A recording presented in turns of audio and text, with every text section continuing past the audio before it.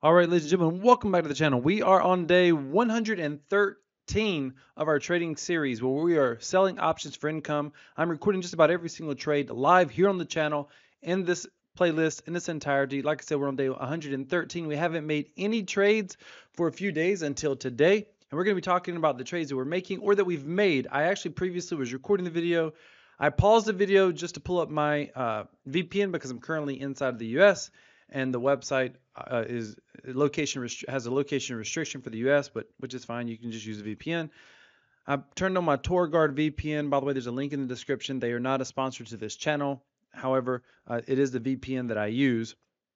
I went to turn it on, finished recording the video, and realized I never unpaused the video. So I need to show you exactly what trades I've made because I'm trying to keep this playlist as transparent as possible. All too often, when you see videos trading online, people talk about hypotheticals. They talk about, hey, if you do this strategy, you do this strategy, this can happen. Or they come over here to a chart like this and they'll pull up the daily or the weekly and they'll say, hey, we got to look at this. That's not a good chart. Let me pull up a daily here. They'll say, hey, we got to look at this trend line. We gotta look at where's the trend going, or it's trading within this channel and this indicator and that indicator, and we didn't have the emotional fortitude to stay in this trade long enough, so our clients got so much more money, yada yada yada. You hear stuff like that all the time when you look at trading content online, and there's nothing wrong with it. Like, I understand it. I'm not saying people are necessarily being disingenuous or anything like that. However, what I will say is on this series, I'm doing my best to be as transparent as possible. So earlier, I came in here, I had about $1,200 of available buying power,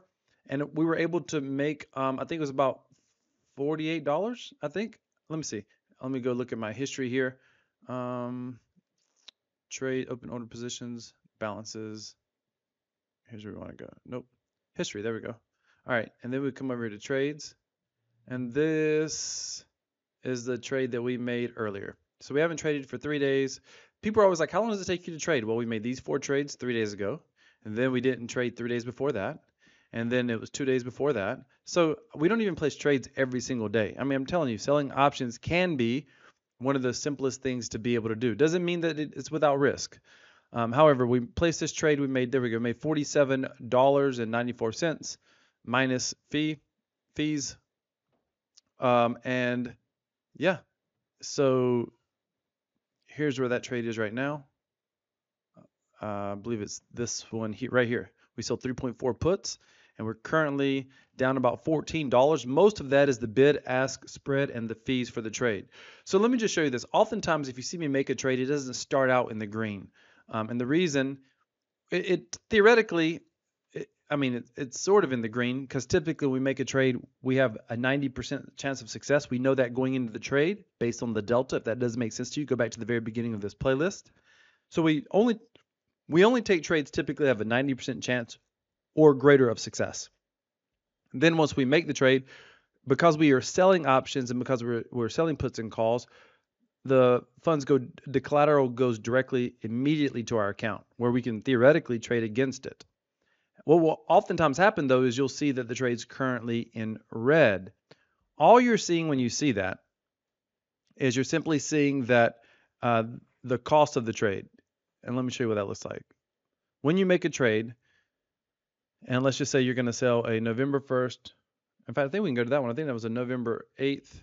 Yeah, 2200. So notice right here, whenever you sell it, this is the price that you're going to get. This is what you're going to get. So if you sell 3 of these, you're going to make $45.30 minus, by the way, whatever the trading fee is. So when it shows up on your account, what you will see is the most you could sell that for if you were trying to sell it back, essentially. Selling is the wrong word because you sold it to earn the fee. When you close out the trade, you're essentially buying it back, but you can't buy it back for $15. You got the bid-ask spread. So notice there's about $2.30 here. So whenever you sell options, so if I sold 3 of these, I would end up with $2.30 times 3, like $9.30, I guess, so $9.90. Is that right? Yeah, $9.90 is what we'd end up having, plus whatever the fee is to close out the trade, or to make the trade. So for example, when we go to make this trade, the fee is going to be $1.57. So it would be $9.30 plus $1.57, theoretically, is what you're going to be in the red at the time of making that trade. but you still have those funds going to your collateral. It just says if you tried to close out the trade immediately, it would take those funds plus that fee back out of the collateral. I'm hoping that's clear to you. Hopefully that makes sense. So whenever you always expect when you put on a trade for the first time, it shows a small negative. You always expect that. That's not a big deal. That's where that negative's coming from. Hopefully that's clear to you. And as you can see, we're at $21,952, almost at $22,000 in collateral. Keep in mind, we started this thing at, I think we were at 19,000 at one point, and now we're at almost 22,000. Again, we should be doing between 40 to 60% per year. That is the goal with this strategy. That is what we're looking to do. My goal is by the end of the month, which we are close to the end of the month now. We're on the 21st. So by the end of the month, I'm expecting this will be at about $22,000. And then by the end of next month, which will be November, I'm hoping that we're right at or real close to 23,000. And I would like the end of the year to be at 24,000. I do have about, I don't know, $500 or $1,000 more that I can add to my collateral value. I plan to add that at some point. So I feel like conservatively, I should hit $24,000 by the end of the year. That is my goal. Now, why is that a big deal? Because based on my projected monthly returns of 3 to 6%, that should give me like from that point forward, I should be averaging $1,000 a month every month, just about every single month, with few exceptions. It would have to be a bad month for me not to average $1,000 a month at that point. So here's a key: $1,000 a month for a lot of people, that's a weekly salary. $1,000 a month, I've essentially got 1 week of a full-time salary covered, theoretically. So you do that 3 more times, you got the whole month covered. That's every month. Now, I'm not looking to live off of this money, but that's how powerful it is. Like, people don't understand how powerful $1,000 per month is, but it's incredibly powerful. If you look at what it would take to be able to earn $1,000 a month, if you invested in rental property, for example, I can tell you what it would take. If you consider average vacancies, if you consider single family home, if you considered average vacancy rate, repair rate, plus taxes, and if you looked at what it took to earn net, just to give you one example, I can tell you based on the numbers that I'm very intimately aware of, you're looking at a 40 to 60% net number based on gross rents that a tenant may pay you. So let's just say 50%. If you can get 1% return a month gross, that's good, but that's not net.